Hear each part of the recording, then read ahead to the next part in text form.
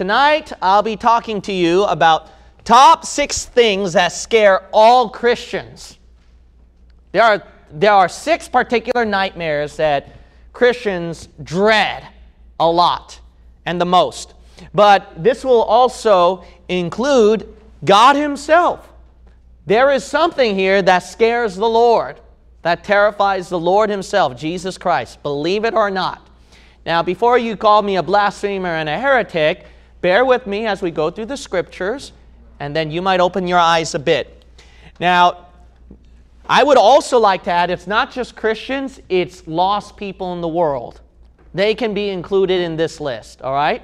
So it may not be all 6, but one of these 6 points is going to hit somebody. And then by the time we reach the end of the 6 things, it's going to hit everybody. Amen. I guarantee you this will be the most scary video you'll ever watch and see. This will be the most terrifying lesson. What a crowd tonight. What a perfect time for that. Okay. Proverbs chapter 1. Proverbs chapter 1. Get ready to be terrified. This will be the most scary thing. It'll be greater than any horror movie that you'll ever watch. It'll be greater, believe it or not, than any torture or pain that people go through. So this will be a big, shocking video. Proverbs 1. All right, 6, and then always to the top 1, right? All right, 6. Fear of the Lord. Fear of the Lord. You might say, why should I be scared of that one? Why is that so terrifying to me? You better, because if you don't, God has something to say for those of you who don't have this. Well, that ain't scary to me. You should, because God will make sure you do get scared if you don't have the fear of the Lord. That's what He said. Okay, let's look at Proverbs chapter 1, and we'll look at verse 26. We're going to go through a lot of scriptures. I don't think we can go through all of them, so we'll see what we can do. God says, I also will laugh at your calamity. I will mock when what? Your fear cometh. So God says and guarantees there's going to be a time that something you fear and you dread. And look, God's not stupid. He knows your weaknesses. He knows what you're afraid of, even if you don't. And what He's going to do is laugh at you. Why? Verse 27, when your fear cometh as desolation, and your destruction cometh as a whirlwind, when distress and anguish cometh upon you, then shall they call upon me, but I will not answer. They shall seek me early, but they shall not find me. When your time of fear comes, and it could be on this earth, or even in eternity, God's going to make sure that you're going to go through that time, and you might even call Him out, and God says He's not going to answer, and He's not going to hear you. Why? Verse 29, for that they hated knowledge and did not choose the what? Fear of the Lord. Now look at verse 33. This is more specific about the fear of the Lord. The reason why you should fear Him is because, verse 33, but whoso hearkeneth unto me shall dwell safely, and shall be quiet from what? Fear of evil. See, basically any evil thing you go through in life, you will go through that. You will face that if you don't receive the fear of the Lord. That's why you should have a fear of God. If you have the fear of the Lord in you, it will prevent you from fear of evil. As a matter of fact, there are so many verses where God says, don't fear man, don't fear pain, don't fear suffering. Why? Because if you have the fear of the Lord, those things are minuscule to a Christian, because God is more fearful. But if you choose the fear of evil out there, okay, rather than the fear of the Lord, God's going to make sure you get that fear of evil then. That's why you should have the fear of the Lord. That's a scary thing. It's a scary thing. The fear of the Lord is extremely scary. If you don't think so, then wait till you go through it. He's going to laugh at you then. And you will know what really fearing God means then. Now go to Proverbs 15. Proverbs 15.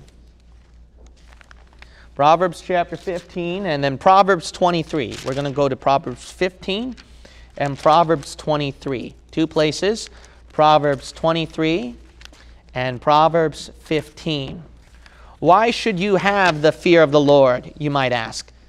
You should fear God, because the Bible points out at Proverbs chapter 15, verse 16, how much scary the Lord should be compared to other things in life. Without the fear of the Lord, even a little bit of it, you're going to go through great trouble in your life, a lot of problems. You know, people are scared about the current pandemic situation, the financial crisis, about how to take care of their kids and their family. Guys, you ain't seen nothing yet, all right? God's going to give way more trouble during the tribulation time. And God says a little bit of the fear of the Lord is better than that. Wow. Look at Proverbs chapter 15, verse 16. The Bible says, better is little with the fear of the Lord than what? Great treasure and trouble therewith. How about that? Go to Proverbs 23. Your hand's already there. I'm going to read verse 17. 17 reads, let not thine heart envy sinners, but be thou in the fear of the Lord all the day long. Now that's a good verse. You might envy sinners out there. Oh, the lost world has it better than us Christians. Oh, why can't I live out like them? And no. You shouldn't envy them. You should live in the fear of the Lord. Because when you envy them, you're going to follow the same mistakes that they do. And guess what? You're going to go through a lot of pain and hurt. And some of you have experienced that or currently experience that and know what I'm talking about, right? See, it's better to fear God that, hey, don't mess around with that sin. Don't be envious of them. You're just asking for trouble and pain. Now go to Hebrews 10. Hebrews 10. Hebrews chapter 10. And then we'll look at verse 31. Hebrews chapter 10, verse 31. Why should you have the fear of the Lord? Because God knows what you fear more than you do. Any evil situation that you go through out there are just things and objects, and they don't know your fear. But God knows exactly in your heart what you fear, and guess what? He can even bring that what you fear the most upon you to teach you a lesson. Oh, you don't fear me yet, buddy? I'll show you. I'll teach you how to fear me. Look at Hebrews 10:31. Remember, He's the one that reads everybody's minds and hearts. All right? He's the one who created you. He ain't stupid. Hebrews 10:31. It is a fearful thing to fall into the hands of the living God. Isaiah 66. Isaiah 66. Jonathan Edwards preached a famous sermon called Sinners in the Hands of an Angry God. And if you read that message, it was actually, believe it or not, that reading was given out in Berkeley class. I couldn't believe it. UC Berkeley, they were giving out his reading material for students to read. Sinners in the hands of an angry God. It's amazing that these people don't have the fear of the Lord after that. Yeah. Jonathan Edwards, that sermon put the fear of God in people. They slipped from their pews as if they were dropping into hell, reports go. Isaiah 66:4. God will give you what you fear the most. Verse 4, I also will choose their delusions and will bring their fears upon them. Wow. See, God's going to make sure that He'll give you what you fear the most. If you don't fear the Lord, if you mess around with sin. All right, Luke chapter 12. Luke chapter 12. Go to Luke chapter 12 and we'll read verse 4. Luke chapter 12 and we'll read verse 4. Number 5. All right, what's the scary thing here? What will terrify you? Well, number 5, which is pretty obvious, is hell. Hell. Now, people talk about, you hear kids nowadays talking about, you know, I'm going to party in hell and stuff like that. Buddy, you don't know what you're talking about. You don't know what you're asking for. Now, Christians are saved from hell, and once you're saved in Jesus Christ, you can't burn in hell, even if you wanted to. However, let's be honest, hell does scare us. It terrifies us. That's why we have a burden to tell other people how to get saved. Hell is so scary, it will make you want to tell somebody how to get saved. And you're scared of witnessing to people? You're not scared of hell enough. All right, I'm going to show you a verse that'll prove it. First of all, go to Luke chapter 12, verse 4.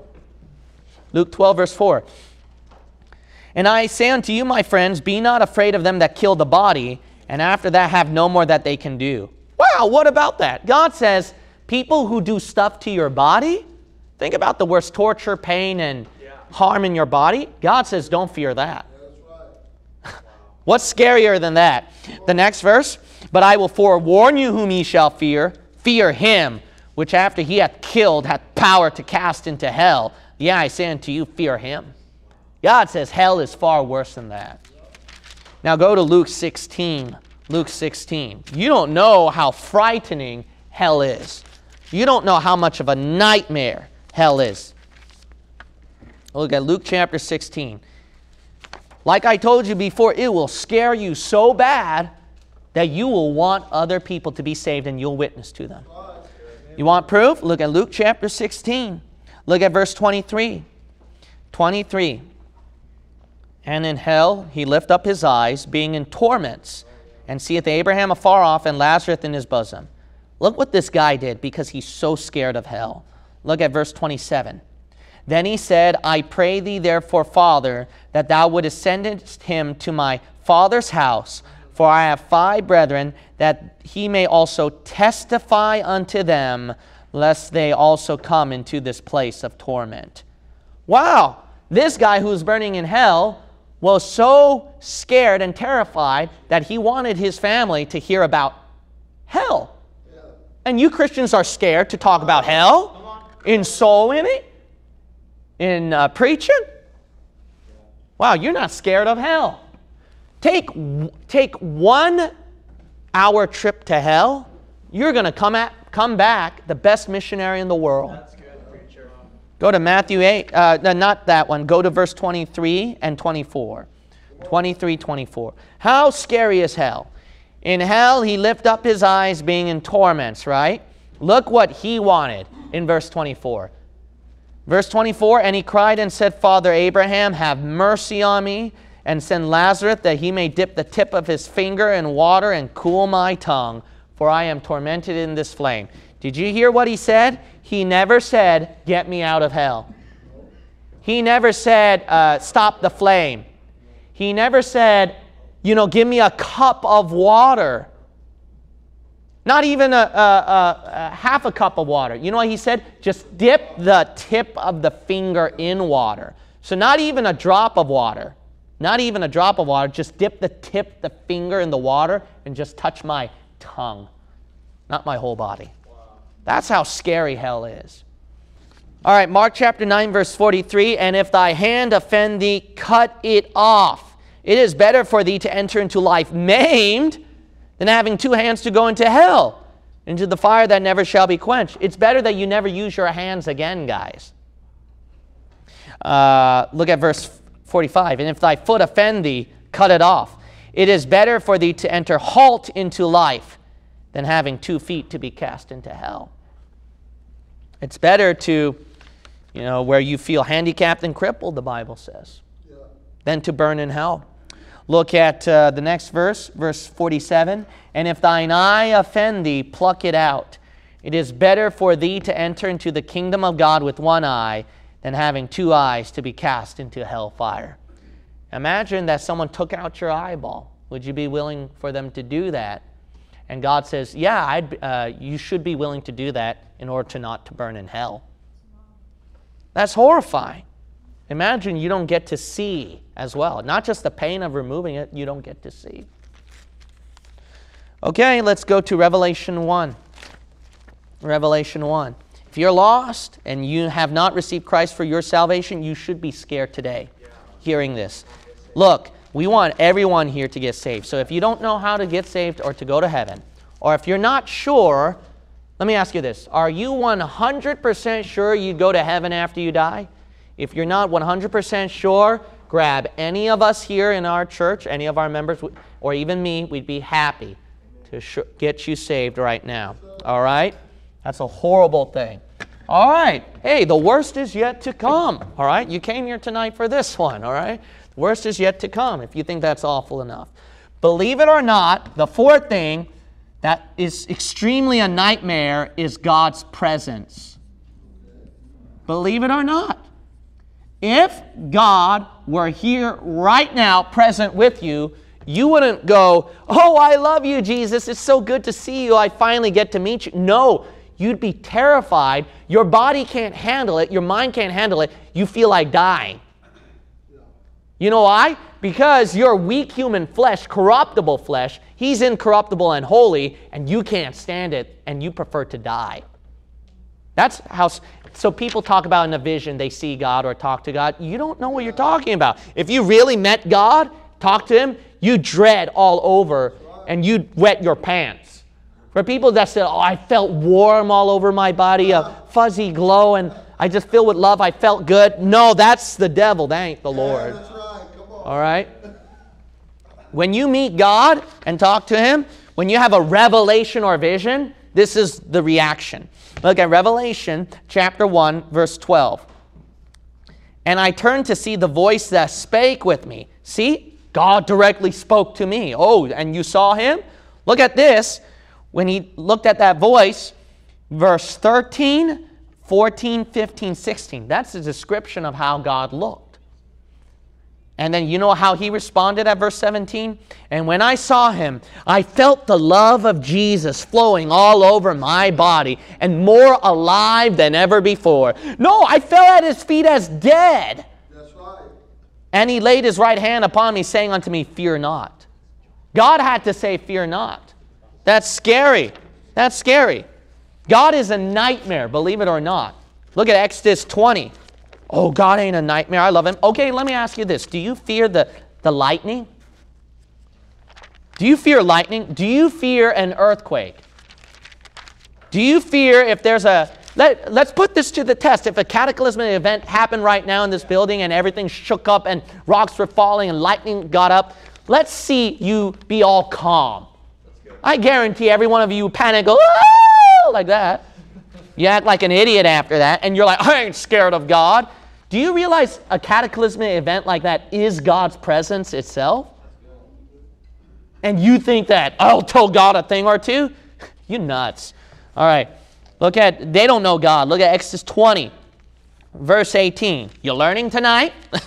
Exodus chapter 20, verse 18. And all the people saw the thunderings and the lightnings and the noise of the trumpet and the mountain smoking. And when the people saw it, they removed and stood afar off. And they said unto Moses, speak thou with us, and we will hear. But let not God speak with us, lest we die. Yeah. They're scared. Now look at Hebrews 12. Hebrews chapter 12. Now, if you look at Exodus 20, Moses said, fear not, right? So Moses was a brave soul. Actually, no, he was scared too. He had to be brave for them, but he was terrified too. Look at Hebrews 12. Hebrews chapter 12, verse 18. Hebrews 12, 18. Moses is describing the same event at Exodus 20 at Mount Sinai. Verse 18, for ye are not come unto the mount that might be touched, and that burned with fire, nor unto blackness, and darkness, and tempest, and the sound of a trumpet, and the voice of words, which voice they that heard entreated that the word should not be spoken to them anymore. For they could not endure that which was commanded. And if it was so much as a beast touch the mountain, it shall be stoned or thrust through with a dart. They couldn't stand it, that they can't touch it. Look at verse 21. And so terrible was the sight that Moses said, I exceedingly fear and quake. Emoji smile, after that. See, Moses, he was very scared and terrified after that. Some of you didn't catch that, right? Well, you'll kind of catch it if you look at that verse, okay? It was a lame joke. All right, go to Ezekiel 1. Go to Ezekiel 1. Go to Ezekiel 1. Go to Ezekiel 1. Every jot and tittle. It's like the Lord was saying, yeah, Moses was scared.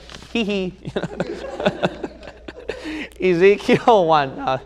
Now forget what I just said. Okay, Ezekiel chapter 1 and verse 26. Ezekiel chapter 1 and verse 26. Now look, Ezekiel got a glimpse of God, and he couldn't stand it. When he was up there in heaven with God, he couldn't stand it. Look at verse 26. God was just filled with brightness. See that at verse 26? Verse 27, brightness. Verse 28, brightness. The idea is this. It's such a terrible brightness, it puts so much fear into you. I don't know if you ever experienced a kind of brightness before, brightness that hurts your body. You think the sun's brightness gets to you and you get freaked out? A room so bright and you're wandering out trying to find your way out? No, this is God himself. Look at the last part of verse 28. And when I saw it, I fell upon my face. And you know what God had to do? Chapter 2, verse 1. And he said unto me, Son of man, stand upon thy feet. Verse 2, and the Spirit entered into me when he spake unto me and set me upon my feet. See, he needed God's help. It's so scary, you need God's strength and power to pick yourself up. You might say, why? Because you have no power to do it. Tough guy, you. That's right. You needed God's help. That's how pitiful you are. Look at Revelation 6. You might say, no, I don't fear God, and wait till the time comes. You will. One day, you're going to remember what I taught you tonight, and one day, you're going to be saying Revelation 6, and you're going to cry out to be stoned to death. You're going to actually cry out for the mountains to blow up and to fall on you. You'll be thankful to be stoned to death rather than meeting God. You're going to cry that out one day. You don't believe me? Look at Revelation 6, verse 16. Verse 15, what is 15? The kings of the earth, right? These are big shots. Great men, rich men, chief captains, mighty men. What did they do? They cowered and whimpered at verse 16 and said to the mountains and rocks, fall on us and hide us from the face of him that sitteth on the throne and from the wrath of the Lamb. That's how scary God is. You can't even stand the sight of him. Go to 1 Samuel 5.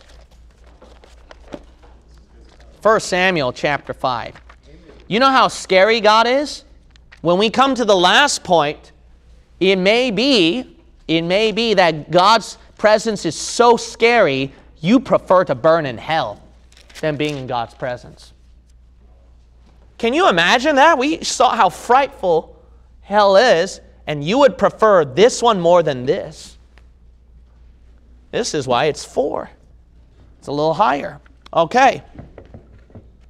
I think that's one of the most scariest things is that one. But when we come to number 1, you'll get it a little bit more. All right. 1 Samuel chapter 5, verse 11. All right. Number 3. What do you fear? God's value. Didn't you know that God's object you will even fear? Yeah, that God is so scary that when he puts a value on a person or a piece of object, you're going to be afraid and terrified. That's how scary God is. All he has to do is touch a piece of stone, and then if he wants you to fear that one, then you'll be afraid. You don't believe me? Hey, look at 1 Samuel 5:11.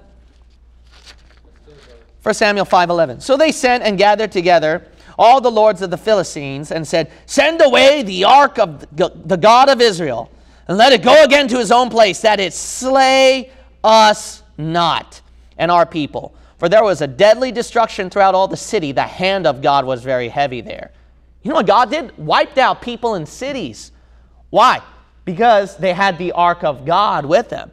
They were scared of that ark. They said, no, get that thing away. Can you imagine the ark of God coming and then those Philistines say, no, keep that away from our city? See, they got scared of an object, a box, crying out loud, a box. They were scared of that. Look at 2 Samuel 6. 2 Samuel 6. That's some box. 2 Samuel chapter 6. That's how scary God is. That you will cry out for mommy just seeing a piece of box that he touches. You should be scared. You should have the fear of the Lord. 2 Samuel chapter 6, verse 6 through 7. All right, how scary is this? Verse 6, and when they came to Nachon's threshing floor, Uzzah put forth his hand to the ark of God and took hold of it, for the oxen shook it. He just touched the box. Just touch, a simple touch. Verse 7, and the anger of the Lord was kindled against Uzzah, and God smote him there for his error. And there he died by the ark of God. Oh yeah, dropped him dead. Look at Leviticus 24. Leviticus 24. Didn't you know? Not just even an object or a thing, even something that's not physically there. You know that? Even something that's not physically there, an object that's not there, if God puts his hand on some nothing out there, then you be terrified. You want to bet? All right. People, they take God's name in vain like it's drinking water. Nothing to fear about. And a name which has no physical object or a substance to it, God says, you take my name in vain, you're stoned to death. Look at Leviticus 24, verse 16. And he that blasphemeth the name of the Lord, he shall surely be put to death. How so? Not a pretty death, not an easy death. And all the congregation shall certainly stone him, being stoned to death. That's scary. All right. Go to Revelation 22. Revelation 22. Wow, how about that? Even God don't even have to have a physical object for you to fear him. He can just say anything out there and say, fear that. And now we have people nowadays who just have no hesitation, no fear, as a take that Bible you have in your hands, the King James Bible, and make corrections to it, add it and subtract to it. These people have the audacity to justify their sin of doing that too. Man, they have no fear of God. Look at Revelation 22. You better be afraid. His Bible. Yeah, his Bible. Verse 18, for I testify unto every man that heareth the words of the prophecy of this book. If any man shall add unto these things, God shall add unto him the plagues that are written in this book. And if any man shall take away from the words of the prophecy of this, the book of this prophecy, God shall take away his part out of the book of life and out of the holy city and from the things which are written in this book. Whew, that's serious. That's scary. If you mess with this book, God's going to mess with your life. Teach you to fear. Teach you to fear. That's why, no, we don't have like a nonchalant attitude when we hold that book. There's like a reverence there. There's like, look, some of you even said this, like as when books are being stacked up and then there are some books stacking on top of the Bible, I saw some of you or heard some of you saying, hey man, I just have an uneasy conscience of doing that. Let's just put the Bible on top of it or somewhere else. Why? There's a fear. There's a fear. Look at Psalms 105. Psalm 105. Psalm 105. Oh, you worship the King James Bible. That's not what I said. Hey, we don't worship the Ark of the Covenant, but if God puts his value on something or somebody, you better treat it right. You better not touch it. You know, there are people online who nonchalantly post nasty or ridiculous comments criticizing preachers. We live in a day and age now. This is bad. I know there's a lot of false prophets out there and false pastors, but man, when God has good men of God and good pastors, you should have some fear and respect. There are people who have no fear. They don't hesitate to start fights in church, to talk bad about the pastor and cause church splits. If I were you, I'd fear that. You might say, why should I do that? Wouldn't you fear messing with his book? Wouldn't you fear messing with his name? How can you not fear when he also puts his touch on his man speaking for him? He not only said, don't touch the Ark of the Covenant, he also said, don't touch mine anointed. Who's his anointed? It's not just kings. Look at Psalm 105, verse 15. Saying, touch not mine anointed, and what? Do my prophets no harm. It's the people who preach his words. But here's another thing. I know that there are some people who might use this as a passage for pastoral authority, right? And they might use it to abuse it. However, the thing is this, is that even though this is at an Old Testament sense, and there were people who took the prophets and slayed them and killed them, you got to realize this. One, prophets were preaching God's word, correct? Second thing, they were anointed. Now, what does that mean? When a person anoints a person's head, they get, that's God's Holy Ghost going on them, right? You know who also gets that touching of the head or laying on of hands on the head? Pastor. They're being selected, anointed. See that? How about that? But look at 2 Kings 2. 2 Kings 2. Now, false prophets, there's no hesitation, and you shouldn't fear them. That's what the Bible said. Same thing with false pastors. So I don't hesitate to kick them. But when there are pastors who are used by God, then you better watch out for that one. Look at 2 Kings chapter 2, verse 23. Okay? You don't think it's a serious thing. Look what they did with this one preacher here.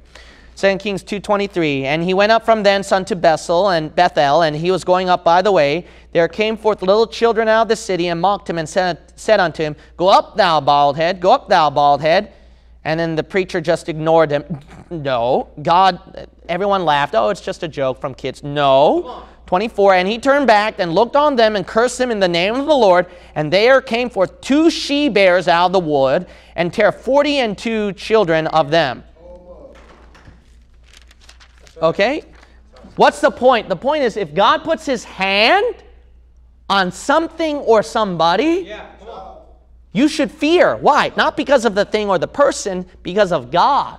Amen. It shows how much you disrespect God on what he chooses to use. Amen, brother. People who split churches are rebellious attitude and don't submit under a pastor who's right in the Lord, that's something you should fear. That's not good. Look at Jude 23. We live in too much of an independent generation. Independent generation that lost its respect for elders, respect for the office that has an honorable position. We lost that nowadays, and we use the excuse of Joel Osteen and keep pointing him out to justify how we mistreat a pastor or the person God uses to show you Bible-believing truth.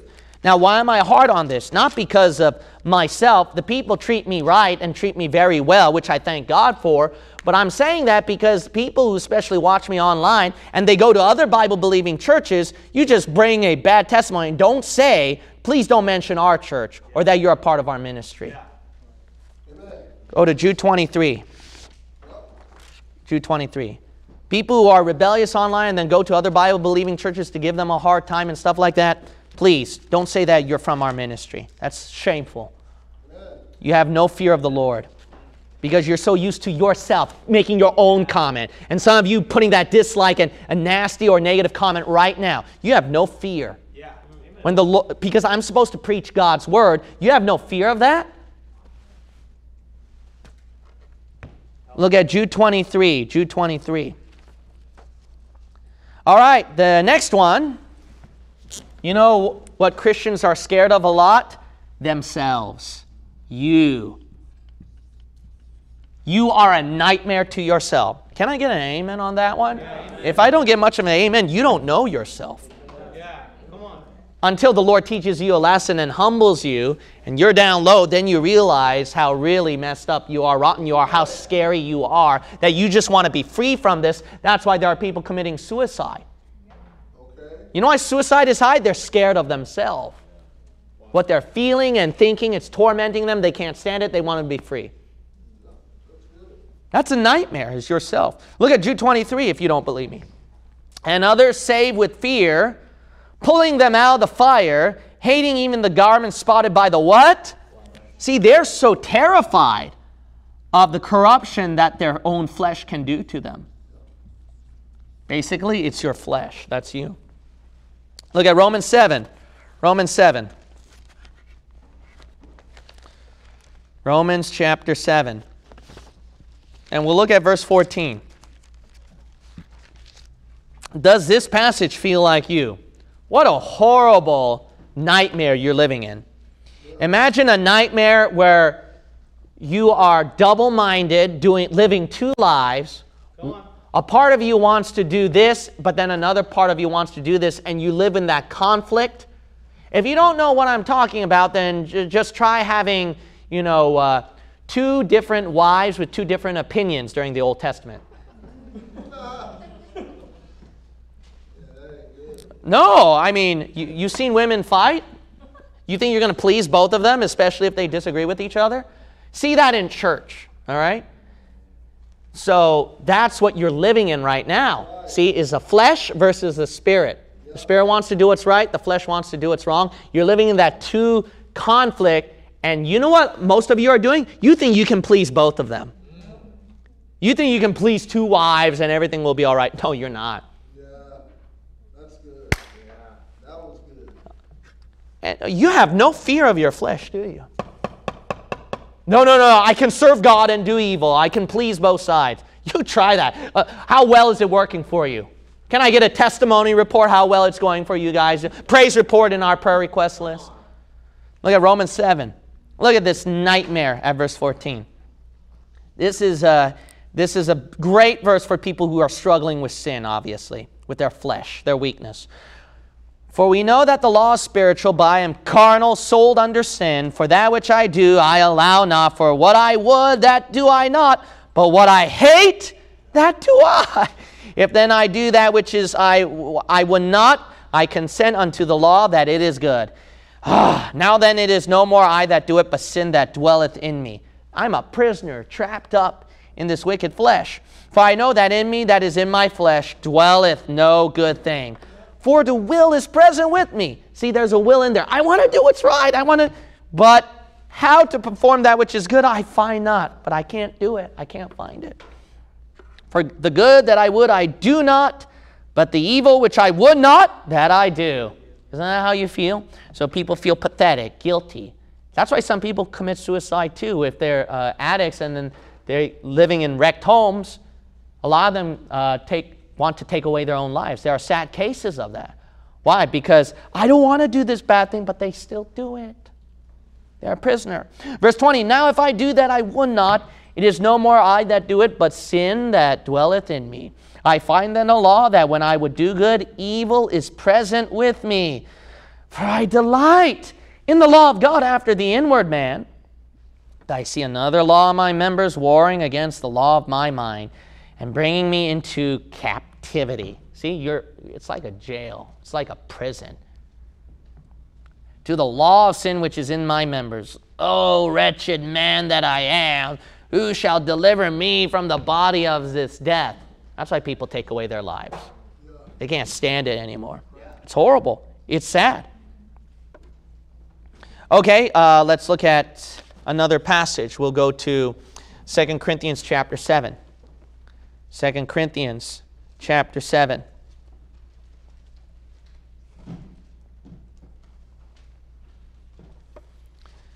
We'll look at 2 Corinthians chapter 7. All right, please keep your ears peeled on the sound and make sure that it's all working well, all right? Good. 2 Corinthians chapter 7 and verse 1. 2 Corinthians chapter 7, verse 1. Notice that the Bible says that you should clean up the sins of your flesh. Why? Because you're scared, and it relates to the holiness of God.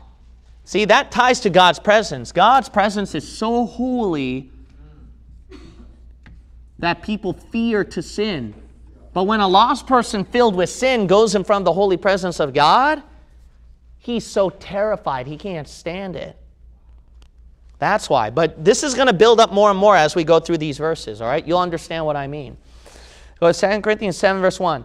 Having therefore these promises, dearly beloved, let us cleanse ourselves from all filthiness of the flesh and spirit. Why? Why should you clean up the filthiness of your flesh? Perfecting holiness in the what? Fear of God. You should be holy because you're afraid. You know why you should be afraid of yourself? Because verse 1 says, having therefore these promises. You know why you're scared of yourself? You're afraid you're going to miss out that crown of righteousness, crown of glory, incorruptible crown, the gold, silver, precious stones. You're afraid of losing the reward of God's smile at you at the judgment. That's what scares you and terrifies you, Christian, the most. Yes, sir. That's why you should be afraid. Why? The promises God has given to you. That should put the fear of God into you. How many of you can say God really blessed your life, right? Are you experiencing some blessings in your life? All right, then why aren't you afraid of God after that? After all the goodness God gave to you, you think you can abuse it and whine about and find other problems in life?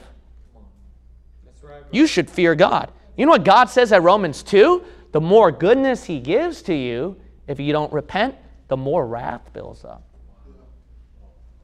You don't believe me? All right, keep your hand at 2 Corinthians 7. Let's go to Romans 2. You need this. You need this. Go to Romans 2. Go to Romans 2. All right, Romans 2. Romans chapter 2. When God gives you His goodness, that's to teach you to stay clean and right so you can fear Him. But to abuse it and despise it, then you're building up God's wrath on you more, His anger. Romans 2:4. Or despisest thou the riches of His goodness and forbearance and long-suffering, not knowing that the goodness of God leadeth thee to what? Repentance. But if you don't, verse 5, but after thy hardness and impenitent heart, treasurest up unto thyself wrath. How about that?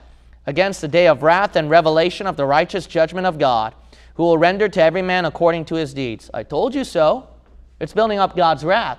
Now, I know this passage applies to lost sinners, but do you honestly believe God's not thinking about a Christian, that God won't do this to a Christian, really?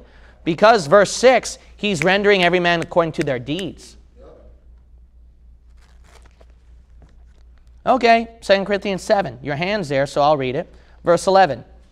Why should you fear messing up in your sin in your flesh? The Bible says, verse 11, for behold, this selfsame thing that ye sorrowed after a godly sort. So there's a repentance from their sins. And why? What carefulness it wrought in you, yea, what clearing of yourselves, yea, what indignation, yea, what fear. You're afraid. You're afraid of messing up. Are you afraid of messing up? Are you afraid of this wicked thing? If you're not, I am. People who get confident, they think they're right with the Lord, with lordship salvation, I'm clean and I'm holy, they have the tendency to mess up. Higher chances of messing up then. All right, anyway, Philippians 2. Philippians 2. Philippians 2. How many of you are thankful for your salvation in the Lord Jesus Christ? Would you probably say that's the greatest, the number one blessing you have? Then why don't you fear? When God gives you salvation, you're saved from hell. God expects you, when you work out your life as a saved Christian, that you should live in fear. That's real good, preacher.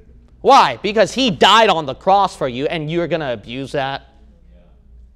Look at Philippians chapter 2, verse 12. The Bible says, wherefore, my beloved, as ye have always obeyed, not as in my presence only, but now much more in my absence, work out your own salvation with what?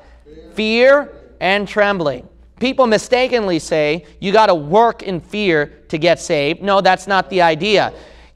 How can you work out salvation if you never had salvation in you to begin with? See that? Because look at verse 13. For it is God which worketh in you, both to will and to do of His good pleasure. See that? You have to have salvation in you first. Why? So that you can have salvation. And then after you have salvation, God expects you to work it. Okay? You don't work to get salvation. No, you believe on Jesus Christ, you get salvation in you. But with that salvation in you, God expects you to do something with your life. Why should I be afraid? Because God's the one that gave you salvation and He's in you. And you don't fear God. Everything that you're doing, you're saying, you're watching, you're thinking, you're feeling, God's in you. That don't put the fear of God in you after. Look at Jesus' bloody face after He died on the cross and you try to commit your sin. No fear. Romans 11. Romans 11. Romans chapter 11. And then we'll look at verse 19. Romans 11, verse 19. These proud fanatics, these proud so-and-sos who think that they're holy and right with God and lordship salvation and you know, you got to repent of all sins out there. These high and mighty people, they should be afraid of themselves. You know why? Look at this. I'm the elect. God elected me. God called me. And oh, look at this. Romans 11:19. Thou wilt say then, the branches were broken off that I might be grafted in. God elected me. I'm in. And God cut them off. They're not as saved as I am. And verse 20. Well, because of unbelief they were broken off, and thou standest by faith. Be not high-minded, but fear. For if God spared not the natural branches, take heed lest he also not spare thee. Yeah. That's scary. See? How about that? You should be scared of yourself. When you're doing so well, and then you're like, oh, you know, and these people messed up, and no, you should be scared of yourself when you're doing well too.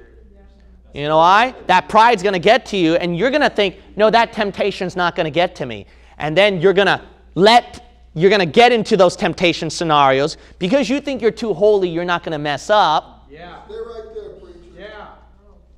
And then you get into a big, fat-footed mess. Yes, Yeah, yes. that's right, brother. That is good. That's right. All right, go to Hebrews 5. Hebrews chapter 5. Amen. That was good. Now, some people might take this passage to prove that, well, see, God can cut you off from your salvation. No, that's not the idea. The cutting off has to do with Jews and Gentiles.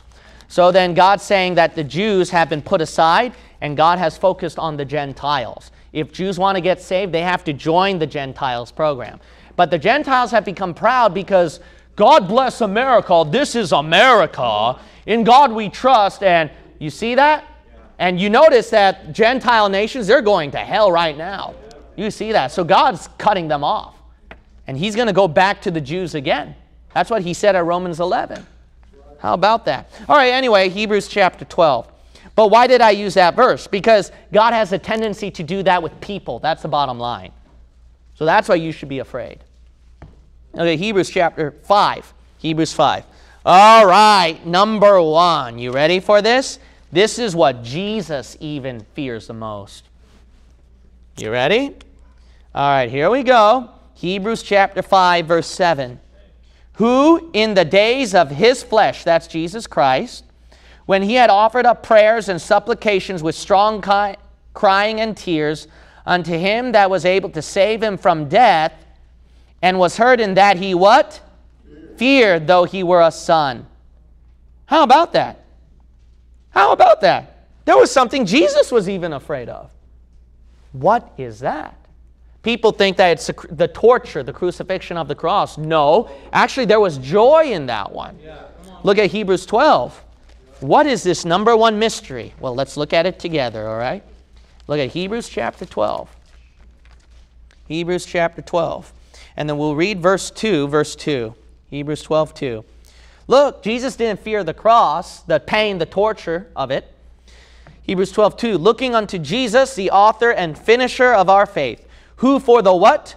Joy that was set before him endured the cross. Notice he wasn't scared of the shame. He was what? Despising the shame. He despised it. He put it aside. He didn't let it get to him. And is set down at the right hand of the throne of God. Okay, so the torture of the cross is not what put him to fear. But it says right here at Hebrews 5:7 that we read, it relates to his death, right? There was something about his death that feared him. It's not the bloody torture and pain. Then what is it? Look at Matthew 27. Here's the key. Matthew 27. Remember, he was praying. That's what Hebrews 5 said, right? Hebrews 5 said he asked the Father to take something away from him concerning his death. Let's look at exactly what Jesus prayed. Look at Matthew 27. Matthew 27. This is what Jesus feared the most, that he prayed for God to take it away. All right? Let's look at what God fears. Matthew 27, verse 38. Matthew 26, excuse me, Matthew 26. I wrote 27. That's my fault. It's 26, okay? And then we'll read verse 38. The Bible reads, notice what Jesus prayed here.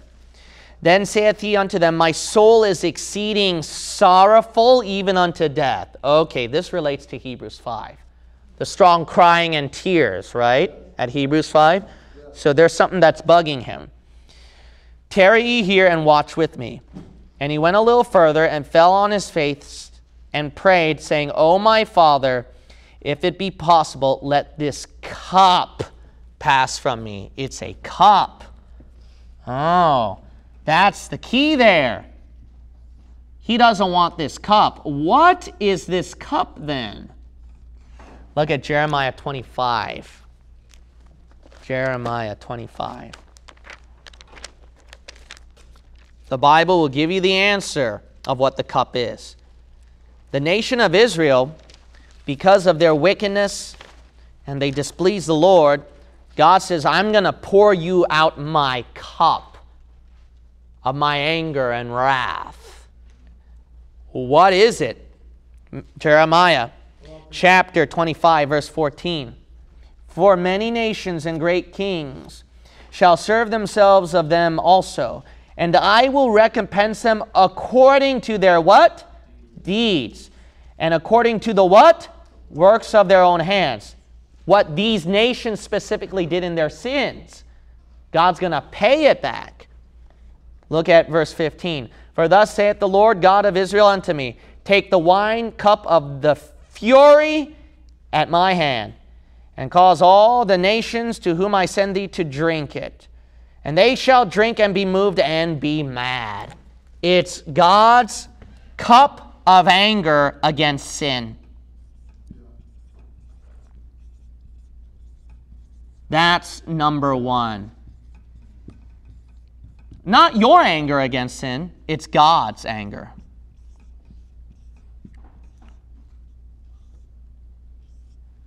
It's at Hebrews, Matthew, Jesus Christ, the Bible says, gave up his righteousness and accepted your sin, and we received his righteousness. In fact, Jesus Christ cried out, my God, why hast thou forsaken me? Why? Because of the bloody torture? No, because of the sin upon him. That's what he dreaded the most. What he dreaded the most was God's sin because of the separation that goes against his holiness.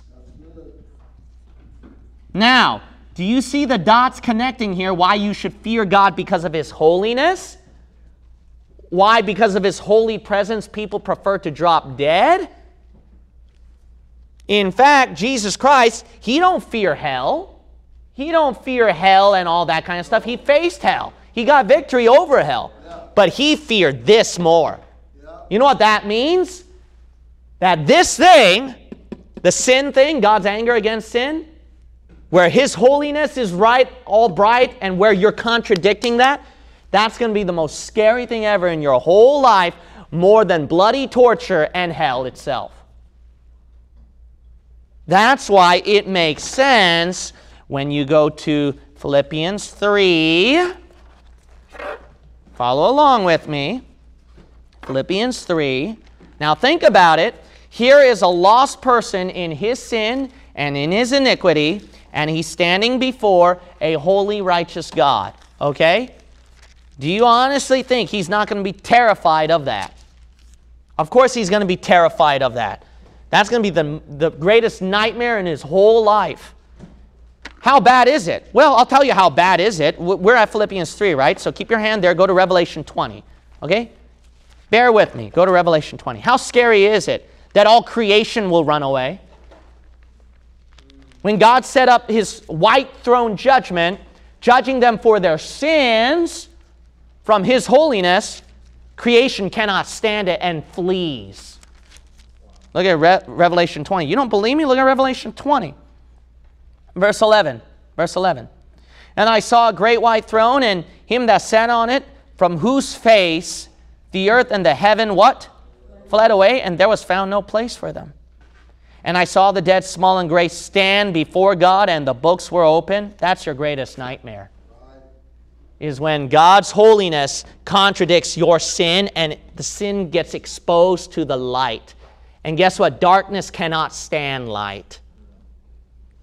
And your darkness of your sin, when it goes to the brightness and light of God's holiness, you cannot stand it. You will scream, you will weep, you'll be glad that you get cast to hell. where the darkness is where you belong, and sin is where you belong. Philippians 3:21. Philippians 3:21. So here's another thought, all right? This might be shocking to some of you. When God casts that damned soul to hell for eternity, believe it or not, that might be his merciful way of doing things so that they don't live up in a holy heaven with him, because that's their greatest nightmare. You ever thought of that before? You ever thought of that before? Look at Philippians 3:21. Who shall change our vile body, that it may be fashioned like unto his glorious body, according to the working whereby he is able even to subdue all things unto himself. Okay, go to 2 Corinthians 5 now. Here's our last verse. We'll wrap it up here. 2 Corinthians chapter 5. We will wrap it up right here, 2 Corinthians 5. Okay, what did Philippians 3:21 say? We will have the body of Jesus Christ, correct? Now, that's a great news, right? We're so happy about that. But think about it. What did Jesus fear the most? Yeah, the cup. It related to the sin, right? Being judged by God's holiness.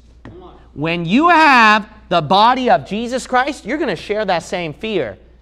And that's why at the judgment seat of Christ, when God judges you for the bad that you've done in your body, it's going to be terrifying. Yeah, that's right, brother.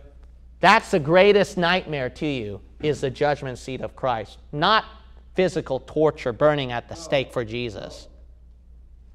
Look at 2 Corinthians 5. If you don't believe me, let's look at the verse, okay? Verse 10. For we must all appear before the judgment seat of Christ, that everyone may receive the things done in his body, according to that he hath done, whether it be good or what? Bad. God's going to judge you, saved Christians, for the bad you've done in your body. Verse 11, knowing therefore the what? Terror of the Lord, we what? Persuade men.